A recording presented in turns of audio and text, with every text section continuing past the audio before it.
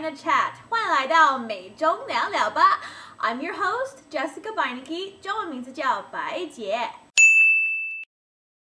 When the 100,000 Strong Foundation launched, they invited a few 大学生 college students. Let's check out their tips on studying Chinese and studying abroad in China.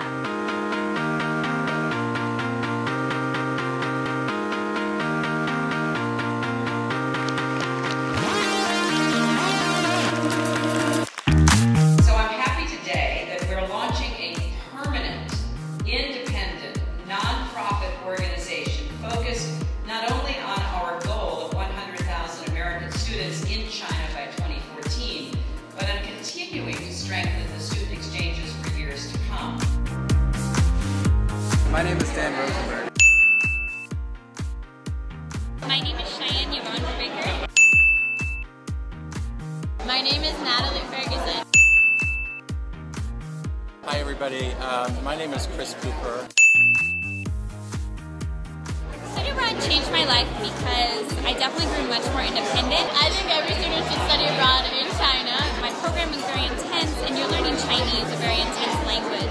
I was able to overcome the challenge of immersing myself in that culture. We have to have a more mutual understanding of each other. Part of that is going to be through language and studying in each other's countries. I think more American students should study abroad in China because absolutely it's going to be very helpful for their career future. I think more Americans should study abroad in China in order to bridge the gap between China and the U.S. and to really make sure that American students understand economic differences, cultural differences, and language differences. My favorite Chinese word is 可以 because it is the ultimate multifunctional word. Do you want to go to the movies? Oh, 可以. Do you want to eat this? 可以. Can you do this for me? 可以. So my favorite Chinese word is 美国. And it means America or the US.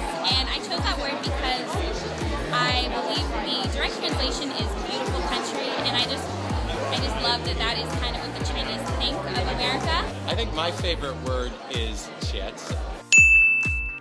I happen to love eggplant. I love the dish in China. Oh yeah, in China, yeah, when you get ready for a photo, unlike in the US where people say cheese, in China when you get ready for a photo, they say, okay, everybody say 茄子, and everybody says it and smiles, and the photo gets taken.